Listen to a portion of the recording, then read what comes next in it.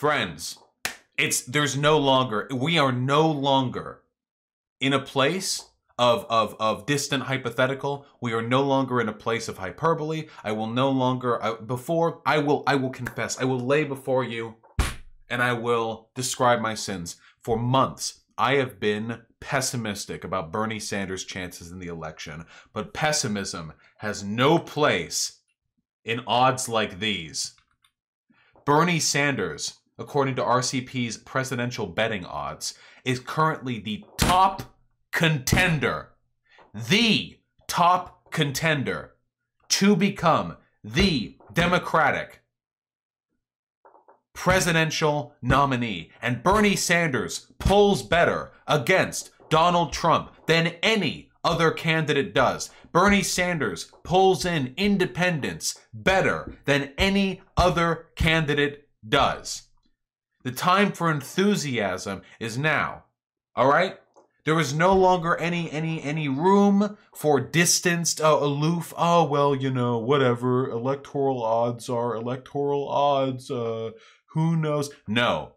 What we need now is energy. Energy, folks. Bernie is on a fucking climb, and there is no indication that he's going to be stopping. We are less than 1 week away from the Iowa primary, where Sanders is currently leading in the polls, and whoever takes the Iowa primary is biased in favor of getting, what's the next one? The New Hampshire? What's the second one? I always forget. Iowa, then New Hampshire?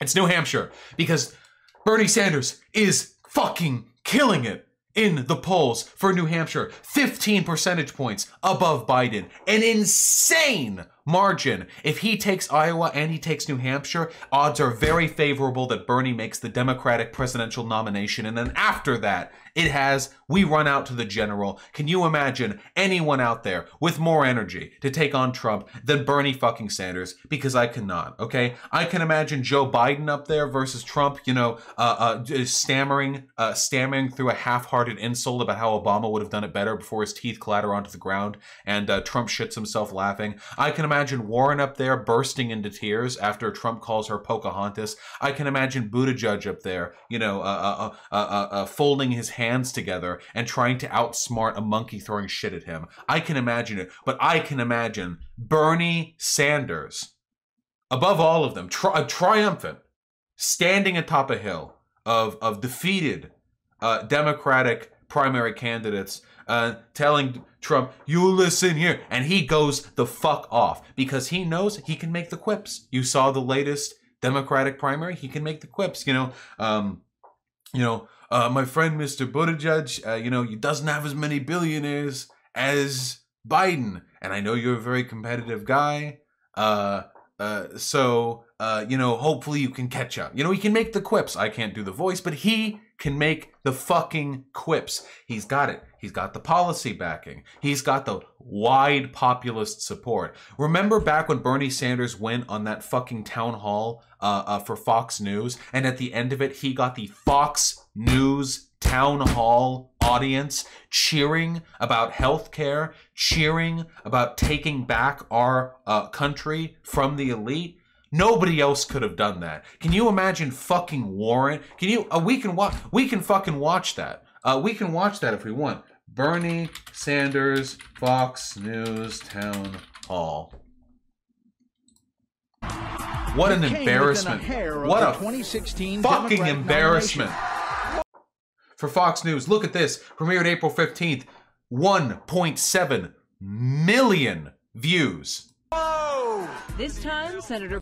That I owe. And by the way, why don't you got Donald Trump up here and ask him how much he pays in taxes?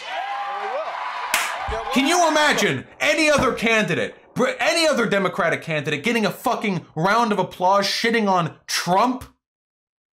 Shitting on Trump? At a Fox News town hall. Republican. No, I'm not going to fall for that. Goes will be in 18th place. Who knows? We do not cut Social Security. Here. This country get a little bit too hot. Okay. At the end of the day, we are all Americans who love this country, and I also think, and the media. I don't love this country. Got a good role in this, and again, not just Fox, is we have a lot more in common than most people think we do. All right. Poll after poll Should we raise the minimum wage to a living wage? Yes. Should we rebuild our crumbling infrastructure? Yes. Should we make sure that our veterans get the health care that they have earned? Yes. All right. Should we make sure that we do not cut Social Security or Medicare or Medicaid? Yes. Should we give huge tax breaks to billionaires? No. You know, that's how most people feel. So I hope, look, I'm looking forward to a good campaign. And the last point that I want to make, and I thank Fox, for the opportunity of being here. Of course. And that is, I want to see our country have the highest voter turnout in the industrialized world, not one of the lowest. So no matter what your views are, get involved in the political process, stand up and fight to make this a better country. Thank you all very much. Thank you, Senator Sanders. Nobody else can do this. Nobody else, none of the fucking policy wonks in the Democratic Party can come even fucking close, not even fucking close to achieving this kind of bipartisan support. If Bernie Sanders became president of the United States of America, assuming he isn't hit with the CIA heart attack gun before then, you know, they take the second shot, you know, they reloaded. If we manage to get Bernie Sanders into the office, this will be the opportunity not only for the Democratic Party to actually tap into some of the populist energy that's been building over the past decade. This will be an opportunity for the Republican Party to distance themselves from the legacy of false populism that they have engaged in with Donald Trump. There are going to be turnovers, folks. There are going to be turnovers. There are going to be Republicans who start moving over to support Democratic causes, because Bernie builds coalitions. Nobody builds coalitions like Bernie Sanders does. And that's because Bernie Sanders isn't a Democrat. Not properly. Bernie Sanders is an independent who's running as a Democrat. And people keep saying this is a bad thing. I say that's a good thing, because fuck the Democratic Party. I don't give a shit about these whiny milquetoast do-nothings who secretly congratulate themselves every time they lose an election, because that means they don't have to do anything for 4 years and they get to shuffle off all their problems onto the Republican Party. The Democrats love not winning elections because now they don't have to do anything. They just get to feel morally superior while complaining about the ineffective governance of the Republicans. But Sanders wants to win. And the people who want Sanders to win want Sanders to win. But we can't get complacent, folks. The DNC is going to get feisty with this. The DNC, every single week until the primary is decided, is going to do everything in their power to undermine Bernie. They've been trying. They tried really hard with the Warren shit. They failed. Bernie Sanders' numbers are up. Warren's numbers are down. Sorry, but Bernie's been on record decades now wanting women to be president. Bernie Sanders encouraged Warren to run for the presidency in 2016 and only ran when she did not. It was a worthless smear. Warren, you go suck a dick. This is a non-gendered insult. Everyone can suck a dick. I am pansexual. Just clarifying. I love you all. Seriously, it failed. It's done. And now we get this. What's going to be the next one? I don't know. Some deep-faked video of Bernie Sanders personally carrying out a hit on a CIA official in Latin America back in fucking 1972? I have no idea. We need to be prepared for it. And if we need to oppose the overwhelming propaganda apparatus of the mainstream media and of corporate media, then we need to do grassroots funding work, the likes of which has never been seen before. Folks, if you live in Iowa, you need to be phone banking right now. If you don't feel comfortable phone banking, you need to be doing texting runs, all right? Text, folks. I screenshotted this on my phone. Hold on, really quickly. I'm gonna read this out loud to you. This is from the Chapo Trap House subreddit, okay? Listen to this. Honestly, comrades, Phone banking is the biggest anti-black pill I've experienced recently. I actually convinced at least 8 people who were non-voters or undecided to vote or caucus for Bernie. It's wild. I honestly thought people being persuaded to do anything in politics was a myth. In other news, the number of people I have convinced of literally anything by posting online remains at 0. I also gotta say that phone banking is legitimately fun and also addicting. It's completely random who's gonna be at the other end of the line, maybe a bad comparison, but it reminds me of chat roulette when it first went viral and wasn't just dicks and everyone I knew was in college trying it out. I have to set limits on myself or I'll just phone bank all the damn time. Go here to make calls, berniesanders.com/call. Join the Slack if you have questions. It's very helpful. Get in there. Phone banking. You call people, dead call people. Hey, what's up? Who are you considering voting for in this upcoming presidential election? You need to canvass. You need to fucking canvas, okay? This is not a time to be cynical. This is me canvassing right now. I'm doing this right now. This is my job. I do this 60 hours a week. This is me doing it. If I didn't have this job, if I wasn't doing public advocacy for my literal fucking day job, I would be phone banking. I am good at phone banking. I have done canvassing before. I have done volunteering before. I have managed people canvassing before. Just fucking do it. If you can't call, text, all right? Because you know what? Most people in this country are undecided voters. Bernie Sanders appeals most to undecided voters and independents who are sick of the lackadaisy, who are sick of the complacency, of the do-nothings in Washington. Bernie Sanders appeals to those people because Bernie Sanders has spent his entire career believing firmly in things that are popular to anyone with more than a few brain cells bouncing around in their head, okay? Bernie Sanders wins that. You know, in Iowa right now, you know something like 30% of people who say they're going to vote for Biden believe firmly that they're going to vote for Biden. Of the people who say they want to vote for Biden, only 30% say they're decided. 70% are open. This is just people who have already decided on their vote.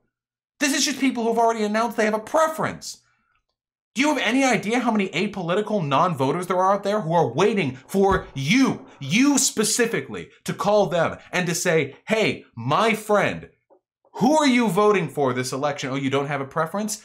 Would you be willing to talk for 5 to 10 minutes? Because I have a case to make for you. Folks, if you are not currently registered to vote as a Democrat, go fucking vote. Quit the Green Party shit. I get it. Third party votes. We're all very mad at the Democratic Party. I'm mad all the time at the Democratic Party. This is not the time to do that. This is not the time to protest vote. This is not the time to say, actually, electoral politics are not the way forward for this country. This is not the time to say, oh, well, actually, Bernie Sanders isn't willing to directly implement a Jewish revolution right now in 2020. Therefore, what's the point in voting? Shut up. Register as a Democrat. Iowa and New Hampshire, both, I think New Hampshire, I know Iowa, both have same day registration, meaning that when you go to the poll, you can register there. Is it the same with New Hampshire? I want clarification from chat on that because that's important. Juche, yeah, Juche. I don't know how to pronounce it. But Vosh, I'm European. If you're European, don't worry about it, guys. I'm yelling at the Americans.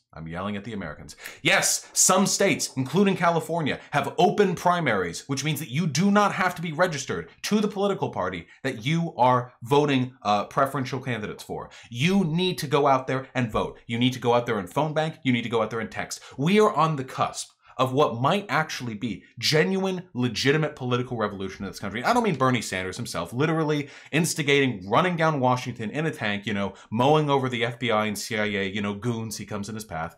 God willing. That's probably not going to happen, though. What I'm talking about when I say a political revolution is that we have a chance to incite in the minds and the hearts of hundreds of millions of Americans a kind of passion for social democracy that has not existed since Roosevelt, but more severe, mind you, than Roosevelt. If Bernie Sanders ends up winning this election, this will be more astounding movement to the left for this country than we have ever seen in this country. Roosevelt was popular for his time. There was not a massive media apparatus designed to destroy Roosevelt as there is with Bernie Sanders, because Roosevelt implemented the New Deal to save capitalism. Sanders does not want to save capitalism. He is run as a socialist. He has destigmatized the term socialism. We now have MSNBC segments where the prompter will explain to the viewer the difference between socialism and communism. Nuance is being brought back to the discussion. It is not too late. The true glory of a Bernie Sanders presidency will not be Bernie Sanders. It will be the millions of people who are inspired by him after the fact. That is what we are looking to excite. We are looking to excite 2, 3 generations of people who get into politics. More AOCs, more Ilhan Omars, young people, passionate people, left-leaning people who cite Bernie Sanders, who, by the way, in a decade, 2 decades, isn't going to be around anymore. Let's face it, folks, he's old. But this is his shot to throw advocacy into the limelight, to yeet, to Kobe political revolution for America, to show everyone that it is not only possible to be truly left-leaning and still win, but it is possible to fight back against a tyrannically, overwhelmingly powerful media apparatus and win in spite of it if you are passionate, if you are intelligent. And this is what we need more than anything else in this country, the social revolution, not the political one. Because the political one must follow necessarily from the social one. Go. Register as a Democrat. Call. Phone bank. Grassroots. Find what you can do. There is something that you can do right now. It is good. It's good exercise. You know, you exercise your sort of social acumen. You get out there. Talk to some people. This is the best shot we're going to get. There's nobody after Bernie who even comes close to his level of bipartisan political mobilization. Nobody that I am aware of.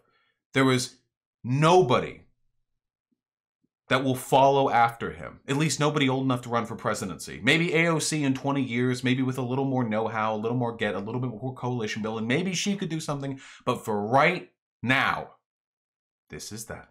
If you're not American, you cannot vote. Obviously, you know, you can't phone bank. To stay out of our election, please. You know, we have enough electoral interference to deal with, you know. Stay out. But there are still things you can do. Go online. Normalize Bernie Sanders in online spaces. Shitpost. Tweet. Participate in online polls to express overseas support for Bernie Sanders. Make it clear to everyone who is voting for Bernie Sanders and everyone who is not, everyone who opposes him for whatever myopic, brain-dead reason they might have summoned to justify such a poor decision, that it is not just the people of America who want Bernie Sanders in office. It is everyone. That the world wants Bernie Sanders in office, bar the worst parts of it. Bar what? Saudi Arabia? Oh yeah, where was the international vote coming for against Bernie Sanders? You know, Saudi Arabia, maybe Russia, maybe they don't like it. Israel, I don't know. What far right authoritarian governments oppose Bernie Sanders' victory in the 2020 presidential election? I don't know. Maybe they can complain, they can whine, they can bitch about it. I look forward to seeing the internet shitstorm. But until then, we have to work. And work we will. If you are not phone banking on a day where you could be phone banking, you are letting all of us down. I'm sorry to be so imperative about this. I know, that really is, because I would get irritated hearing that too, most of the time. I really would. I would think like, oh, yeah, fuck off, dude. I've got my own life to live. But I really do mean it this time. We can do it. We're so close. You know what? Do it just to piss Destiny off. Destiny's been spending the past 4 years saying Bernie will never win and banning Bernie Bros in his chat, okay? Just do it to anger Destiny. Because that's what I want to see, okay? I want to see Destiny's chat lil Wing him for months straight. After Bernie Sanders wins, you know, oh yeah, Destiny, Bernie will never win. You know, just a wall of lol W. That's what I want to see. I want to see Omega lol stretching from here to the fucking moon. All right, do what you can. I am but a small content creator. I am a small boy. You know, you know, I'm what am I, like 53, 54,000 subscribers? Okay, but that means, just of the people who are watching right now, 2,000 people, maybe a little bit more, maybe a little, I don't know. I'm not checking the numbers right now. Who knows? Of the people who are watching right now, thousands, any of you, even just 100 of you, decide to start phone banking. That could conceivably mean 5, 6 people whose minds you change every single day. If one of those people every week decides to phone bank themselves, the 100 of you, over the course of the next few weeks, could turn into thousands of votes for Bernie Sanders. That is the power of advocacy. That's the power of grassroots change. That's what Bernie Sanders can do that none of the other Democratic candidates to do. That's what Bernie Sanders can do that Trump could never do. Mobilizing groundwork. And that's why he has by far the most donations. That is why he has by far the most volunteers. It is because the people who want Bernie Sanders to win are the people who care most about this country and this country's future. So go for it. Just go. No need to oversell. Just go for it. Go. So I am... I've been told that Chew on Head is making a video about the Democrats rigging the primaries, which we will talk about. Like I said, the DNC will do what they can to stop this. But we'll have to get into that later. She looks like a 1980s librarian in this. You know? I'm not hating her or anything. I think it looks cool. It's just a very specific aesthetic.